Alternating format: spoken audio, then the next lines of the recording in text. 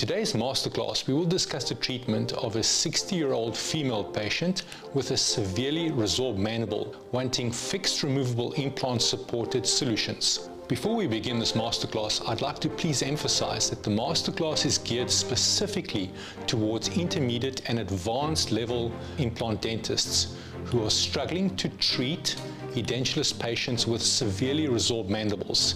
As we know, there are no two cases that are the same, and there are many options of how to treat patients. Like all my lectures, we speak in plain language. We show hundreds of detailed photographs with the objective of increasing understanding. But because this is a masterclass, the information herein is very technical, very graphic, step by step, and not for patients, nor for junior dentists or dental students, and also not for the faint-hearted. I have another video that I will provide the link to in the description below, which is much shorter and is geared towards informed patients, dental students, and junior dentists on the same topic.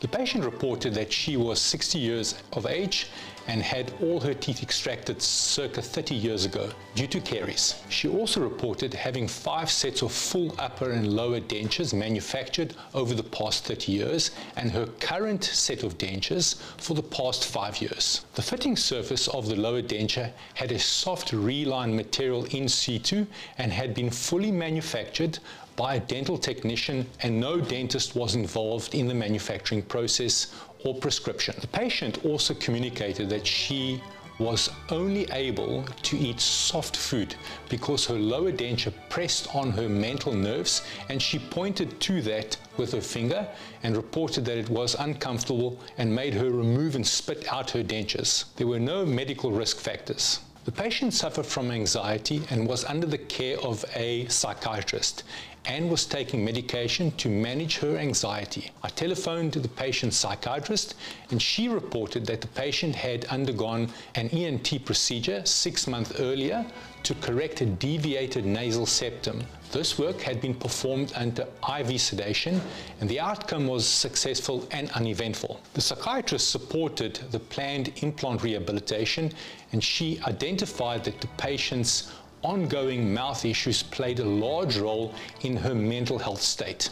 The medication that the patient was taking was reviewed, and it was agreed that the proposed surgical work on the patient should be done under IV sedation. And the patient was mentally and physically healthy to undergo surgical implant treatment. The patient was taking the following medications: thyroxine 150 milligrams, pregabalin 75 milligrams, ibuprofen non-steroidal anti-inflammatory drugs as required, sodium valproate 500 milligrams, quetiapine 300 milligrams, TDS, cyclohexanol 50 milligrams BD as required, paracetamol 500 BD as required, and finally clonazepam 0.5 milligrams BD.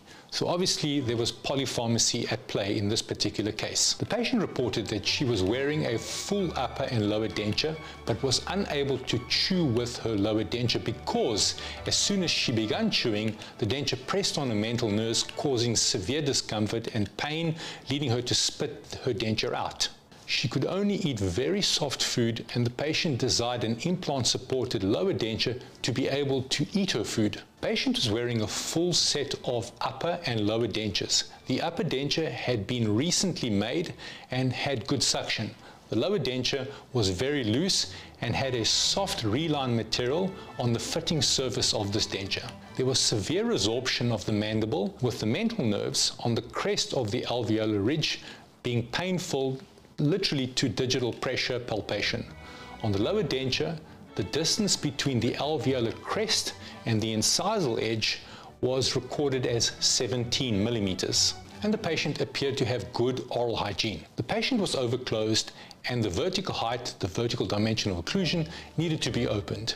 The original vertical dimension of occlusion was recorded as 62 millimeters. The patient expressed her desire for a lower implant-supported denture to be able to eat her food. She could not wear her lower denture because it pressed on her mental nerves and caused pain. The general diagnosis was removable treatment in the edentulous lower jaw. There was good quality and density of bone with moderate to severe atrophy of the edentulous maxillary sites. No focal osseous abnormality was appreciated. Proximity to the maxillary antral bases was noted. Only minor mucosal thickening was noted in the right antrum. The appearance of the incisive canal and the foramen was within normal limits. There was good bone quality and density with moderate to severe atrophy at the edentulous mandibular sites. No focal osseous abnormality was appreciated. The mandibular canals were on the crest of the ridge. The mental foramina and the anterior loops leading to the mental foramina were also on the crest of the ridge. The appearance of the lingual canal and the foramen was within normal limits. The bony appearances of the condylar heads were essentially within normal limits. A CBCT of the patient's jaws was taken and the crestal position of the mental nerve was identified. On the original CBCT, 3 possible sites for implant placement were identified. In the anterior mandible, the following sites were identified at slice +14, slice +4, and slice -12.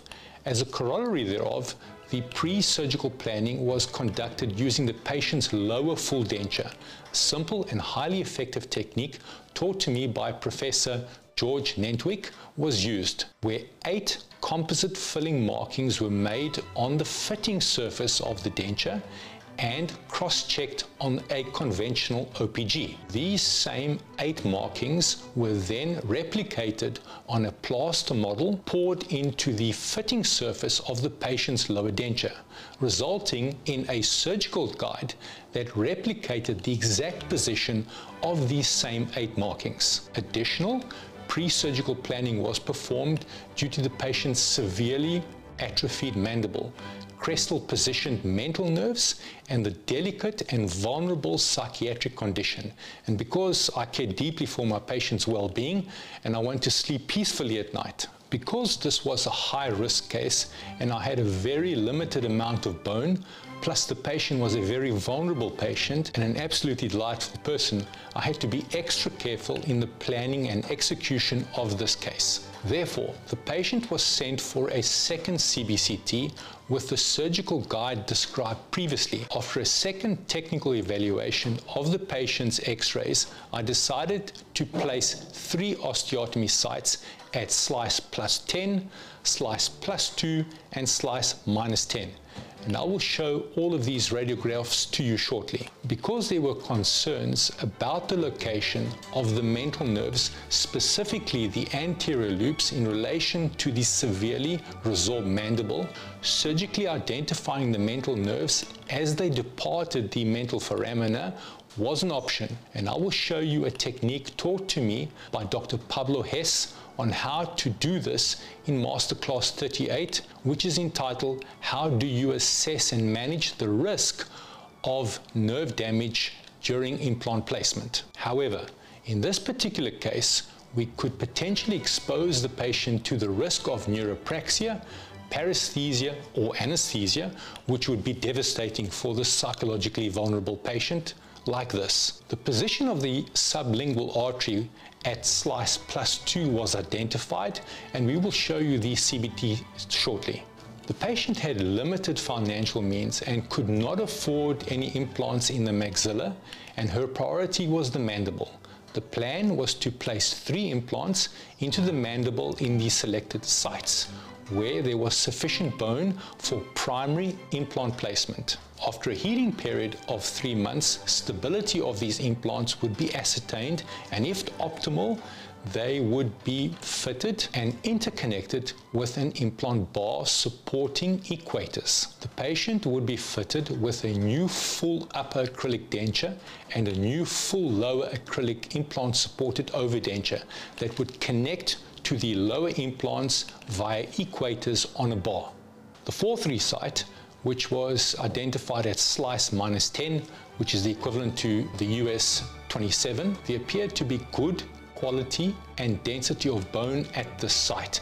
The ridge width was 11.11 millimeters and the ridge height was 10.99 millimeters. The plan was to place an Ostem US4 external hex 4.5mm by 8.5mm implant in this site. The 3-1 site, equivalent to the US 24, was identified at slice +2. There appeared to be good quality and density of bone in this site. The ridge was 15.69mm and the ridge height was 13.46mm at this point. The plan was to place an Ostem US4 external hex 4 by 8.5mm implant in the site. The 3-2 site at slice +10 of the CBCT, equivalent to the US 23, there appeared to be good quality and density of bone in the site. The ridge width was 10.54mm and the ridge height was 12.62mm.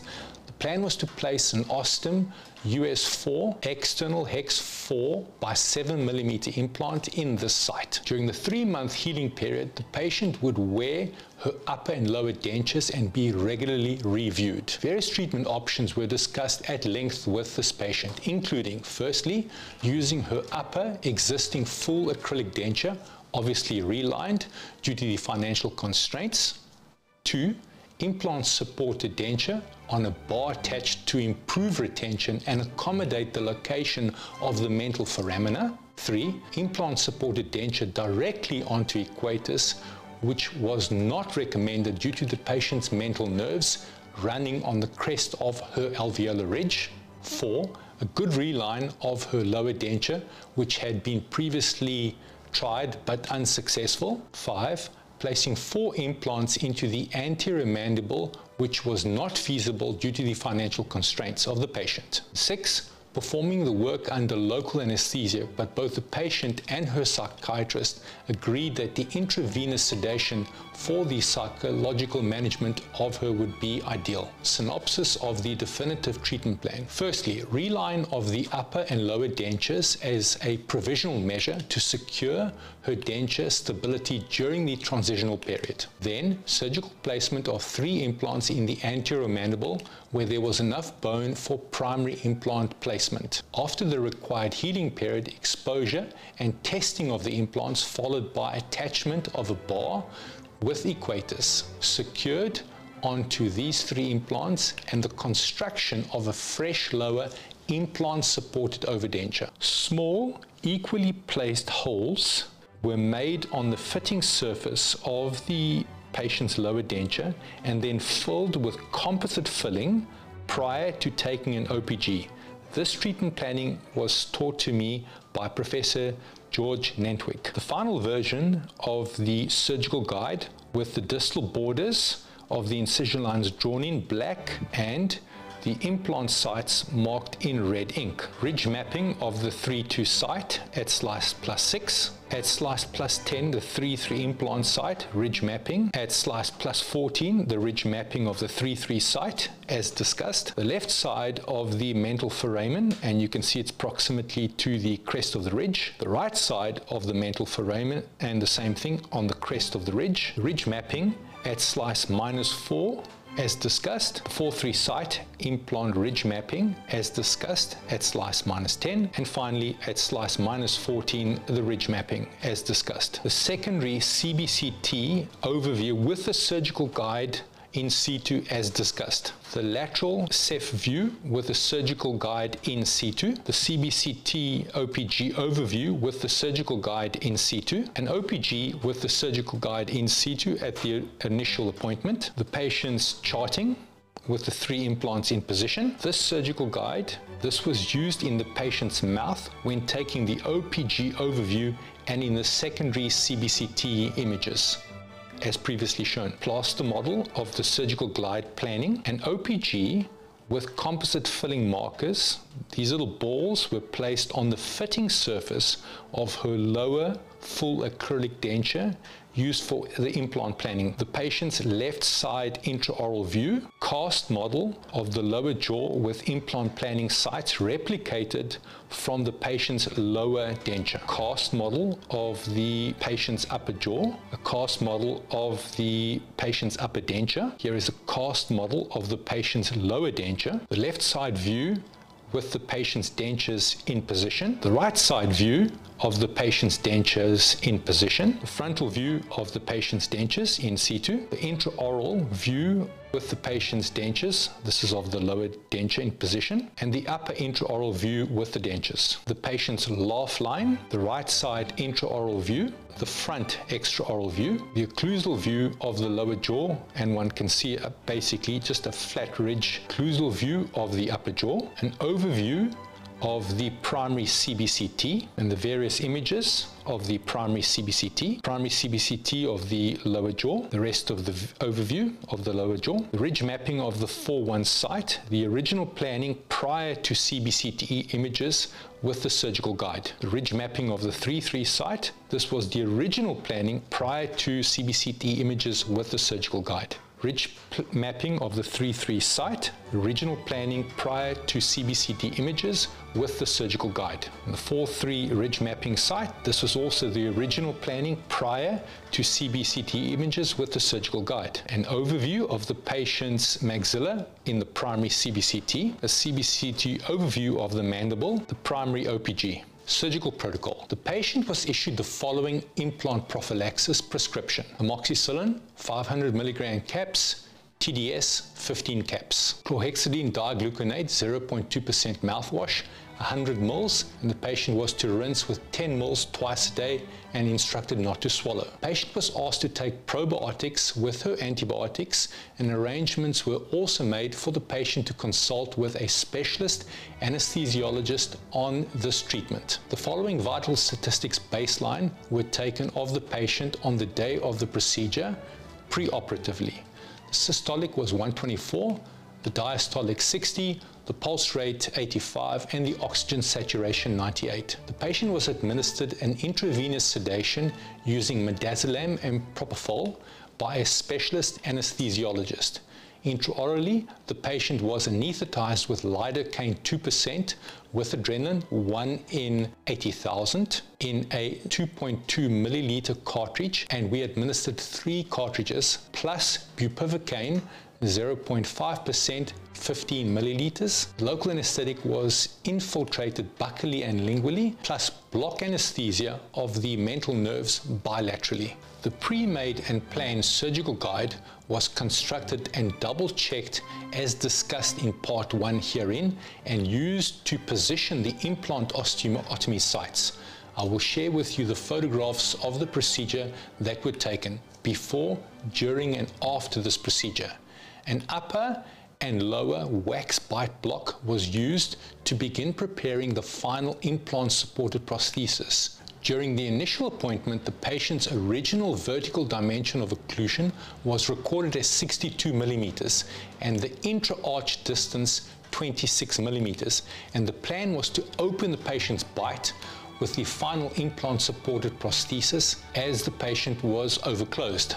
I did a try-in of the upper and lower wax dentures, but I was dissatisfied with the work as the patient was still overclosed, and I gave instruction to my dental technician to open the patient's bite by a further 3 millimeters, and we made arrangements for a retry. The surgical guide was carefully positioned in situ, and whilst holding it in position, the distal margins and borders of the incision lines and the proposed osteotomy sites were marked firstly with a surgical pen, and then by punching through the gingiva with a 2 millimeter diameter surgical burr. A single long, full thickness incision was made along the crest of the ridge of the anterior mandible, with a single buccal relieving incision in the anterior midline. This was a T-shaped incision. Utilizing the pre-made surgical guide, implants were placed into the respective sites. In the 3-2 site, which is the equivalent of the US 23 site, received an Ostem US 4 SA 4 by 7 millimeter implant and torqued out at 50 Newton centimeters.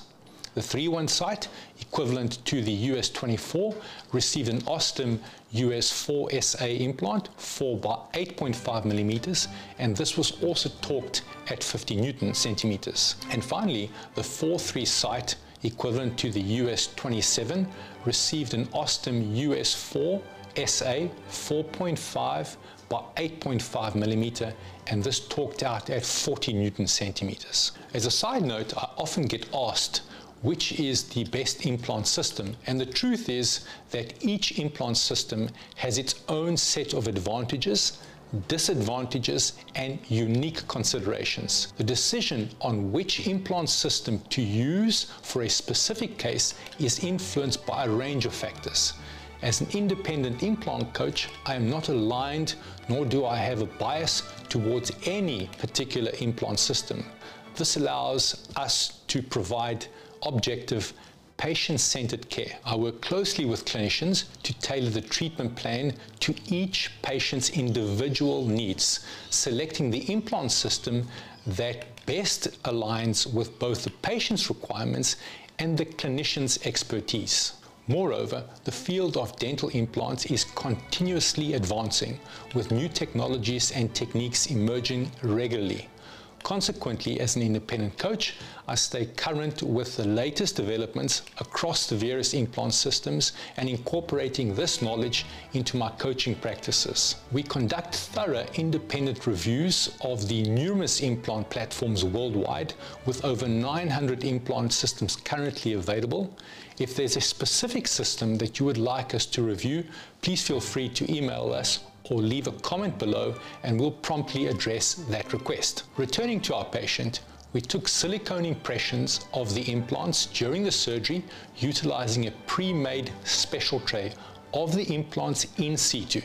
The corresponding cover screws were then fitted onto the respective implants, and finally both flaps of the lower left quadrant and the lower right quadrant were sutured closed using 5-0 polysorb resorbable sutures. I fitted the patient's existing lower full acrylic denture with soft reline material on the fitting surface. Post-operative instructions were given to the patient and hemostasis was observed. After completion of the operation, a post-op OPG radiograph was taken and the patient was then discharged and asked to return 1 week later for a post-op check. On the day after the procedure, I personally telephoned the patient and she reported that her mouth was feeling good and that there was no problem. I reminded the patient to return to us for her post-op control appointments. There were no complications. The post-op OPG with the 3 implants in position. This is a photograph of the wound closure with the 5-0 polysorb in position. Photograph of the 3 cover screws over the implant sites. Photograph of the lower special tray that was used to take impressions at the time of surgery. Lower special tray, the impressions taken at implant level. Intraoperative impressions were taken of the implants in the 3-1, 3-2 and 4-3 sites and surrounding soft tissues. Direction indicators were placed in situ. Photograph of the inserted implants in the 4-3, 3-1 and 3-2 sites. Here is another view of the 3 implants in position. Design of the flap, which was T-shaped, so the initial incision line placed over here with the relieving incision, and also the position of the 2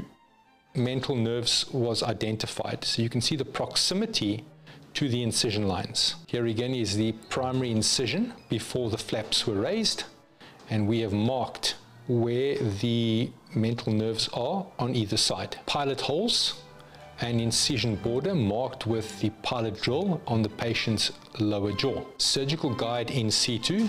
Black markings indicate the maximum distal extension of the incision line, and the red marks the position of the osteotomy sites. This is a photograph of the wax try-in of the lower denture, pre-op try-in of the wax dentures.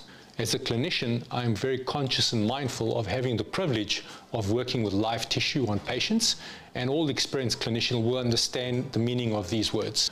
Following on from the implant placement in the 3-2, 3-1 and 4-3 sites, as we previously discussed, the patient returned for her second stage procedures 8 weeks after the surgery. On inspection, the oral tissues in the mandible appeared to be healthy and pink. The patient was anesthetized with 5 cartridges of lidocaine 2% with adrenaline 1 in 80,000 in 2.2 millimeter cartridges, and local anesthetic was infiltrated both buccally and lingually.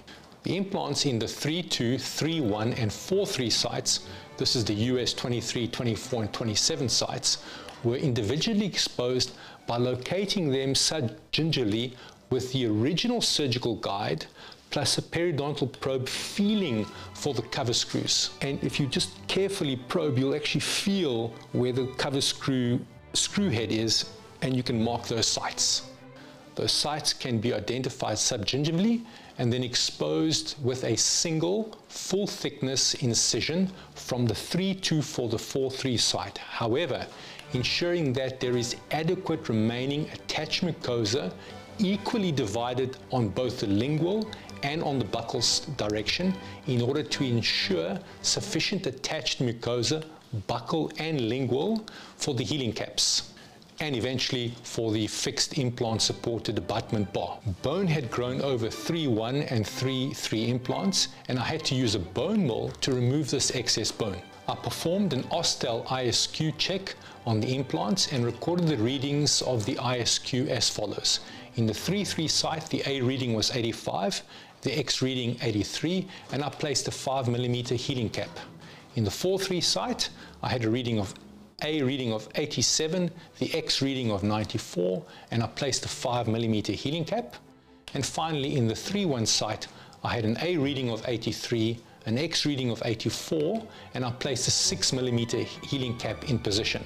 These are very high readings and indicate lateral stability of the implants and thereby indirectly the degree of osseointegration, and therefore I continued with permanent rehabilitation of the mandible. The appropriate impression copings were fitted to the above mentioned implants. The 3 impression copings were splinted together with a pre-made Duralay resin jig, and an OPG was taken to check the bone around the implants and the correct fitting of the connections, and then a secondary silicone impression was taken of the mandible with a pre-made surgical tray. I measured the vertical dimension of occlusion, the VDO, as 65mm with the patient's existing upper and lower dentures, and I recorded the patient's bite registration with a pre-made wax bite block.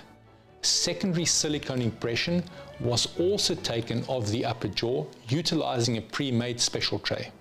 Finally, healing caps were placed on the implants that were flush with the gingival level to allow the patient to use her existing lower acrylic denture. 3 weeks later, we performed a try-in. The healing caps on the 3 implants were removed, and I fitted the implant-supported lower bar and screwed down the implant-supported bar with the appropriate prosthetic screws onto the implants, and I fitted the wax try-in upper and lower denture in the patient's mouth and took an OPG to check correct technical connection of the equator components, and all appeared to be in order. Intraorally, there was an occlusal discrepancy between the upper and lower denture try-in in centric occlusion. The lower prosthetic teeth were set in a position that resulted in a small centerline discrepancy. I recorded the occlusion with a bite registration material and asked the laboratory to adjust this discrepancy, and I confirmed the vertical dimension of occlusion was 65mm. The patient was satisfied with the color and shape of her prosthetic teeth. Finally, on this visit, the implant-supported bar was removed and the appropriate healing caps replaced in situ for the patient to continue to be able to use her full upper and lower acrylic dentures. A week later, we did a retry appointment. I fitted the patient's upper and lower denture wax try-in in her mouth.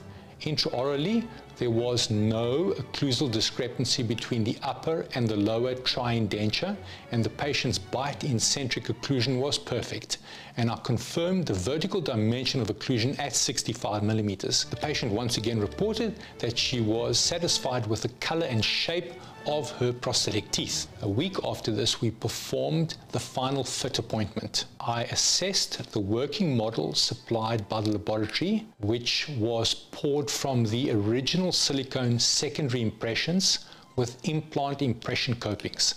I checked the anatomic form of the prosthetic teeth in relation to the opposing prosthetic teeth and arch, and adequate proximal contact plus general smoothness and quality of the prosthetic teeth and the acrylic. I also checked the fitting surface of the implant-supported lower denture and the female equator abutments on the fitting surface of the lower denture and the lower implant-supported bar framework, and there were no evidences of pitting, voids or discrepancies. I also checked the acrylic around the female equator implant abutments for optimal thickness and strength, as well as marginal finish of the acrylic so that it provided optimal contour. The implant-supported denture was fitted with yellow-colored rigid retentive caps manufactured by Rhine 83 in Italy. Intraorally, I placed the patient in a semi-supine position for safety, and I carefully removed the healing caps on the 3 implants and inspected the peri-implant soft tissues, which appeared clinically healthy. I placed the implant-supported assembly onto the individual implants, and with 3 individual hexed titanium prosthetic screws, torque them down to 35 Newton centimeters, which is the recommended torque for the implant restorative system. And we have discussed this in the masterclass with regards to implant screws. And then I snugly fitted the full lower acrylic implant supported denture in the patient's mouth. The 3 bar assembly abutments fitted smoothly in the mouth, and there was no visible opening, overhang or discrepancy. With the sharp end of a dental explorer, I felt around each of the 3 abutment margins, periphery, to ensure that there was relatively smooth transition from the implant shoulders to the abutments, with no visible openings, overhang or any other discrepancy. The bar assembly abutments fitted smoothly in the mouth, and there was no visible opening, overhang or discrepancy. I then removed and replaced the implant supported denture several times to check smoothness of fit. The fit of the lower denture on the bar was secure, and I showed the patient that we had designed 2 dedicated lower dental removal access service holes or openings between the prosthetic teeth in the 3-3 and 3-4 sites. This corresponds to US 21 and 22 on the left side, and on the right hand side between the 4-4 and the 4-5, which is US 28 and 29, plus the dedicated removal tool lever, specifically because the patient suffered from psychological anxiety problems, and I wanted to ensure that she never encountered problems with the removal of her lower denture to action oral hygiene maintenance or removal. The patient practiced using her removal tool several times and confirmed that she could easily action on this. I carefully checked the female equator abutment margins on the denture with the sharp end of a dental explorer. I felt around each abutment for any opening, overhang or any other discrepancy, and then assessed the color, the shape and the overall look of the implant supported dentures. Next, I performed an occlusal assessment. The patient was asked to close her teeth down onto the implant-supported denture and initially shim stock, and then later a piece of double-sided blue articulating paper was placed in between her full upper and lower dentures and the new implant-supported full lower denture.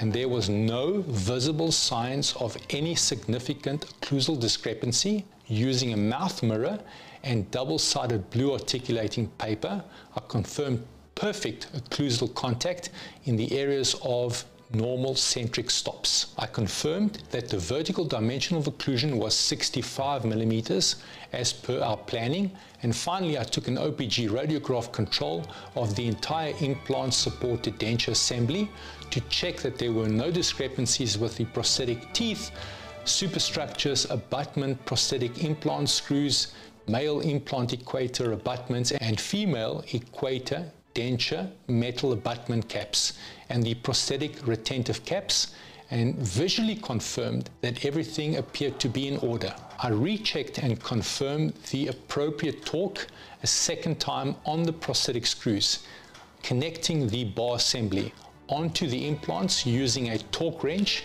and I rechecked the marginal adaptation of the female equator caps on the inside of the denture with an explorer and all the walls that were in order.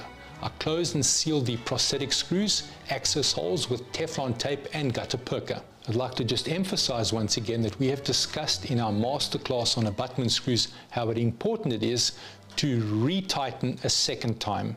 And we've discussed this in detail, so I won't repeat that. Prior to dismissing the patient, I used shim stock again to check the occlusion was satisfactory, and utilizing articulating paper, I checked the occlusion during lateral movements and protrusion carefully for the presence of working side or non-working side interferences. There were some very minor discrepancies which are polished away using a polishing kit by Brasler. I will provide the link to all of these technical tools in the description below. I reminded the patient of the need for and care of her implant-supported denture over the long term, including not using floss around her bar-supported implant abutments, but rather an interdental brush or a water pick instead.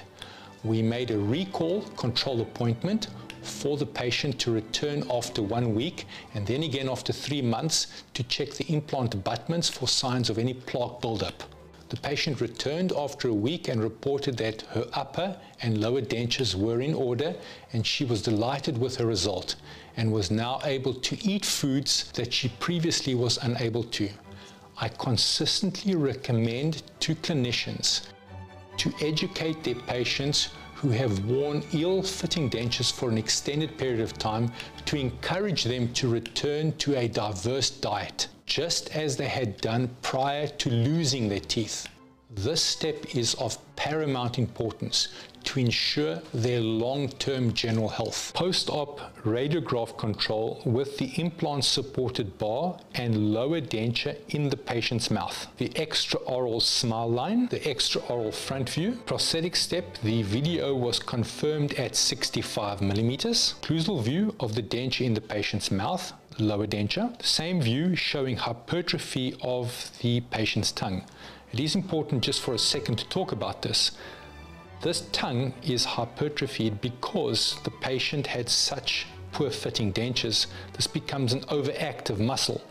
And what happens in time, once the patient has an implant-supported denture, this tongue actually reduces in size, and we need to be mindful of this. So in the beginning, the patient may have some problems with that, but in time, this will regress and she'll be able to function as per normal. Denture in the patient's mouth. The left side view showing the dedicated lower denture access hole opening, which can be seen between the prosthetics teeth 3-3 and 3-4. Denture in the patient's mouth. The right side view showing the dedicated lower denture access hole opening that can be seen between the prosthetic teeth 4-4 and 4-5. Denture in the patient's mouth. The right side view showing the dedicated lower denture removal access hole opening, which has been placed between the prosthetic teeth 4-4 and 4-5. Dentures in the patient's mouth, the frontal view. Close-up view of the final fit of the implant-supported bar occlusal oblique view. Another photograph of the final fit of the implant-supported bar occlusal oblique view. Photograph of the implant-supported denture fitting surface with the yellow retentive caps, and we have placed 4 onto the bar and onto the denture. The final radiographic control of the implant-supported bar in the patient's mouth. The lower implant-supported bar, a close-up occlusal view, and we can see that provision has been made for 1, 2, 3, 4 male equator attachments and 1, 2, 3 prosthetic screws, and the bar has been specifically designed in this area here and over here to overhang the underlying mental nerves. So that actually is impossible for the patient to get any pressure onto her mental nerves when she fits the denture. Left side view of the upper and lower implant supported denture showing the dedicated lower denture removal access hole opening, which can be seen between the prosthetic teeth number 3-3 and 3-4. The lower denture on the model, right side view showing the use of the dedicated denture removal tool or lever. This fits into this position, and then the patient presses down and as she levers this down, the denture pops off on this side.